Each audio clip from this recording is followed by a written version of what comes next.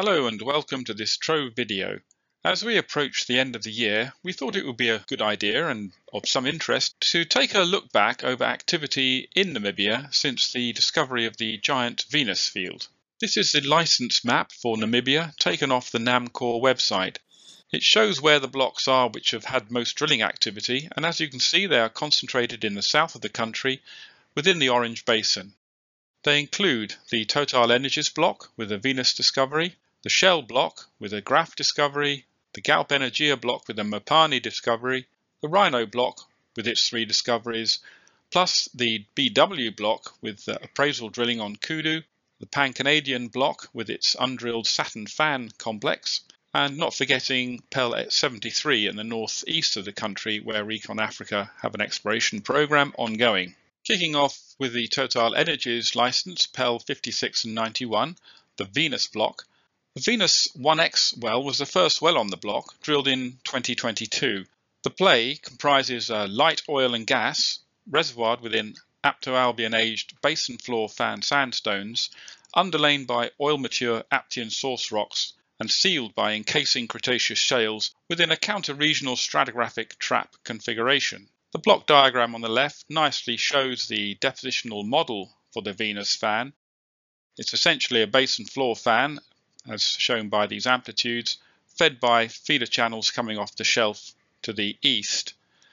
The seismic line in the center here shows where the Venus field sits with respect to the basement underneath, and also the fact that it sits towards the base of the overburden, the post-drift overburden, and the source rock is sitting right underneath the reservoir. On the right, this little seismic blow-up shows where the reservoir is and how close it is to the basement with its seaward dipping reflectors. And as a summary of the reservoir, shows that we've got 137 meters of gross reservoir split into an upper fan and a lower fan, giving a net pay of 84 meters. Following on from the discovery well, Venus 1X, TotalEnergies went on to drill 6 more wells on PEL 56 and 91. They include 3 successful appraisal wells and 4 exploration wells. The appraisal wells are Venus 1A and Venus 2A to the north of Venus 1X, and then a bolder step out to Mangetti 1X in the north of the field. This well also had a deeper target. Although TotalEnergies have yet to confirm the hydrocarbon in place for Venus, we understand that it could be in the order of 2 billion barrels of oil equivalent. Of the 4 exploration wells, Nara 1X, drilled to the west here, encountered oil and gas, but we understand is uncommercial. The Mangetti 1X well drilled into the underlying Tamboti fan and encountered black oil, as did the Tamboti 1X exploration well drilled in the same fan. We understand this encountered 85 meters of net reservoir oil bearing, black oil. However, the Marula 1X well to the south here was a dry hole. Future plans. We understand that TotalEnergies are in discussion with NAMCOR on the fiscal terms for Venus development, and an FID target is Q4 2026. First oil is, we understand, planned for 2029 if all goes well, and this will be via an FPSO. The Venus oil is quite gassy, so there will be a significant gas reinjection program as part of that development. Future exploration. The Olympi prospect located here has been described by Total as having an Albian sandstone within a structural closure. It sits on this rather strange looking fan outline. Looks a little odd to me, but I guess they've had to draw it this way or interpret it this way so that it's separate from the Venus field and also from the Marula 1X dry hole. This presentation is designed to be a high-level review of the activity in Namibia, and so necessarily does not dwell on detail for any of the discoveries or fields, but all the information presented here and much more is available in the TROVE databases, which are available through subscription. Moving on to the Shell license, PEL 39, we call this the Graff block. Graff 1X was the first well on the block, also drilled in 2022 like Venus. The play comprises light oil and gas reservoired in Santonian to Cenomanian basin floor to slope fan sandstones, underlain by oil-mature Bohemian to Cenomanian source rocks, sealed by encasing Cretaceous shales in a stratigraphic trap configuration down dip from the well-imaged gravity slide complex. The cartoon or geoseismic on the left here shows the nature of the Graff play.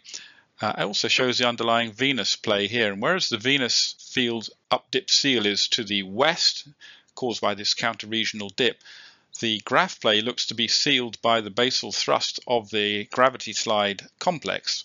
It sits higher in the stratigraphic section, but as you can see on this seismic line, the source rocks are identified at Cenomanian and Barremian to Aptian level beneath the reservoir. You can see the seaward dipping reflectors nicely imaged here on this seismic line. Following on from the Graff 1X discovery, Shell went on to drill 8 further wells, a mixture of appraisal wells and exploration wells. They're listed here. I won't go through them individually, but suffice to say that most wells encountered light oil and associated gas in Upper Cretaceous marine sandstones. However, commercial feasibility is challenged due to geological complexities and reservoir quality problems within these discoveries, and consequently, you may recall, Shell announced a $400 million write-down in January 2025. Consequently, no more drilling activity was planned, although Shell are continuing to assess the commerciality of the block. Speculated hydrocarbon in place numbers that we've seen are Graff 200 million barrels of oil equivalent and Yonka 300 million barrels of oil equivalent. Disappointing when you consider what's happening next door in the Venus block. Moving on to PEL 83, the license operated by Galp Energia and containing the Mopane discovery. Mopane 1X was the first well on the block drilled in 2024, and it encountered light oil and gas condensate in a reservoir level AVO1. The play comprises light oil and gas condensate reservoired in high-quality stacked Cenomanian and Turonian sands with high reservoir pressures but minimal CO2 and H2S. It's likely that underlying Barremian to Albian source rocks provide the charge.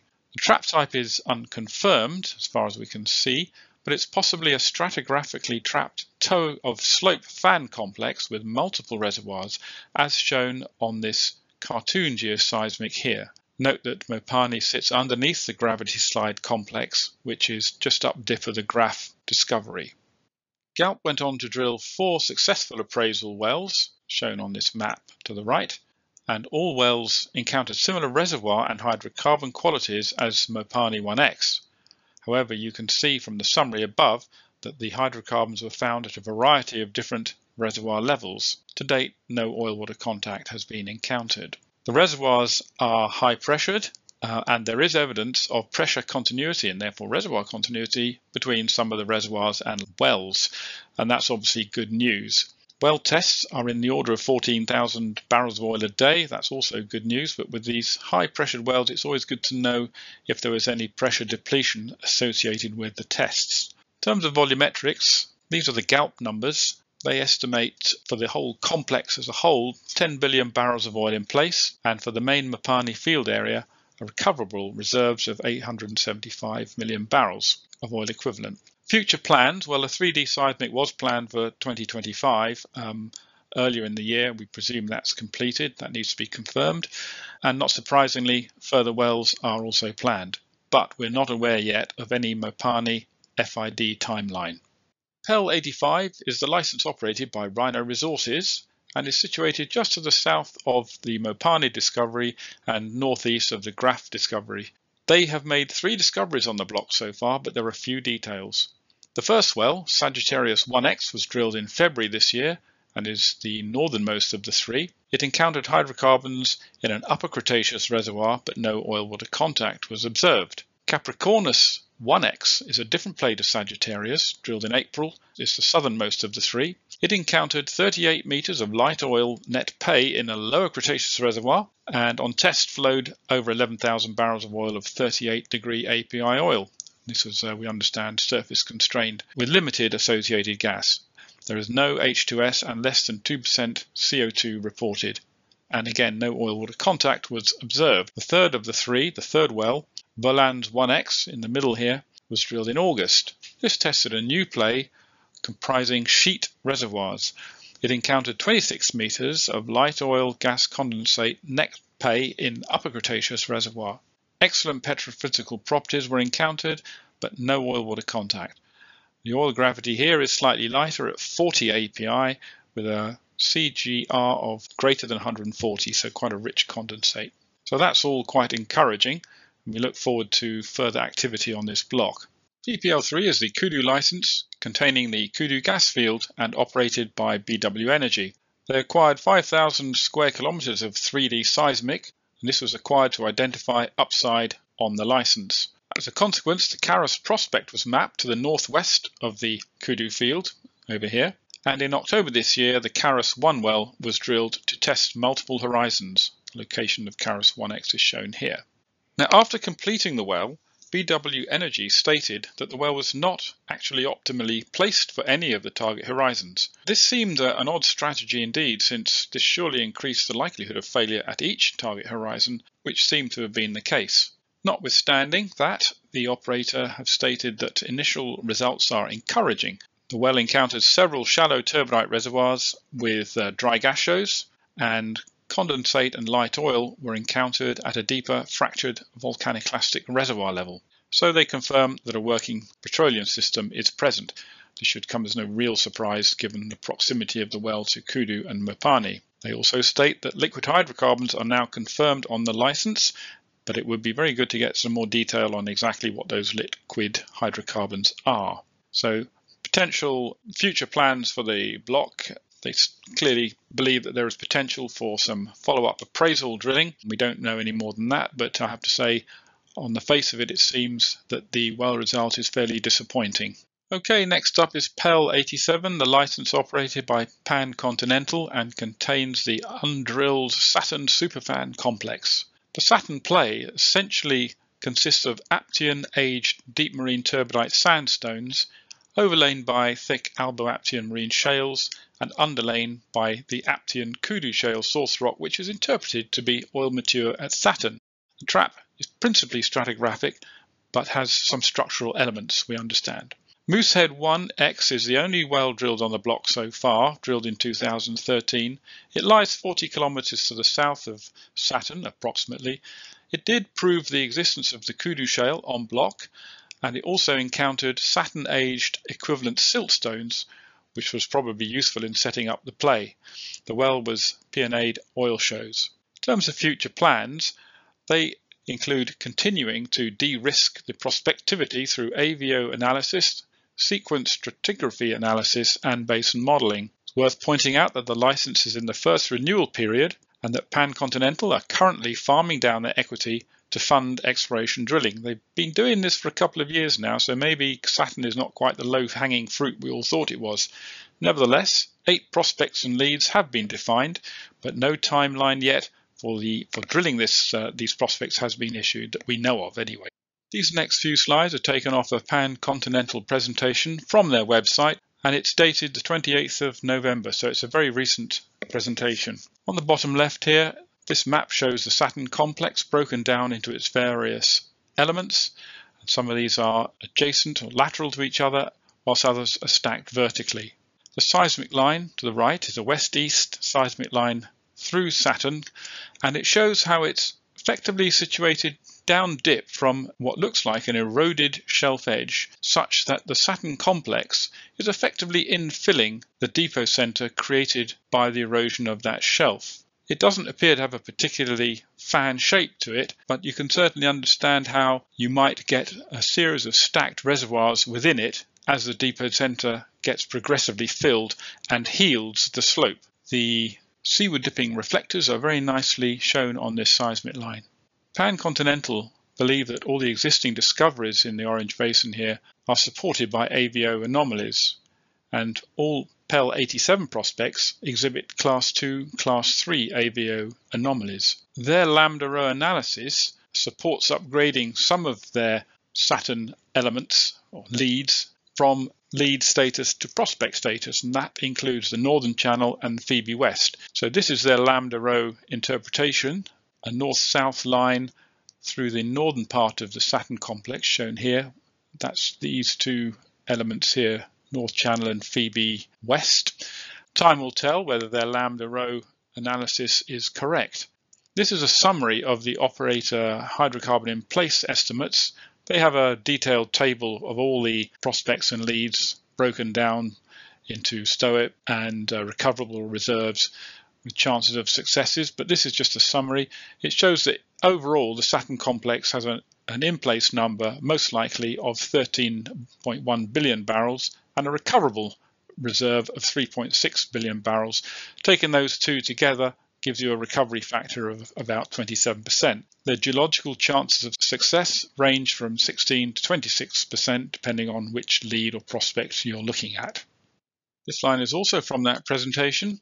It's a northwest to southeast seismic line through the Saturn complex on the ultra-far offsets, and it shows 5 of the leads prospects that Pancontinental have identified: Hyrax, Oryx, Adax, Phoebe West and Northern Channel. You might recall that Northern Channel and Phoebe West have been upgraded to prospect status, and certainly Northern Channel looks like it's got something of interest going on, whereas I have to say that Adax and Hyrax look pretty weak by comparison.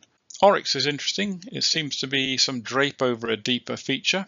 The overburden looks quite interesting, but I can't help noticing this mounded feature over Hyrax, which might warrant further investigation. These images also from the Pancontinental presentation. On the left, a paleogeography map showing the presumed delta shelf complex to the east and the Saturn fan complex down dip to the west.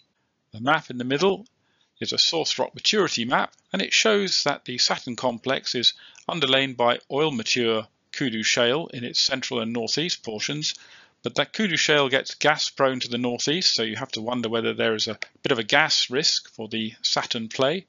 One presumes that this interpretation has been calibrated by the Kudu field. In the bottom right here is a seismic line showing the proximity of the Saturn complex to the Kudu shale, which directly underlies it, creating a nice short migration path. The demarcation for the top of the oil window looks a little bit strange. It's essentially paralleling the seabed, but even so, no one is doubting the presence of a working hydrocarbon system here.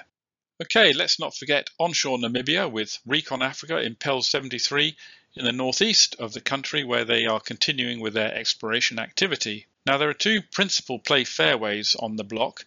There is the Karoo Graben fairway, shown in green here, which is essentially a series of horsts and grabens, and then in older stratigraphy is the Damara fold belt to the southwest, which comprises a series of structures related to thrust fault anticlines.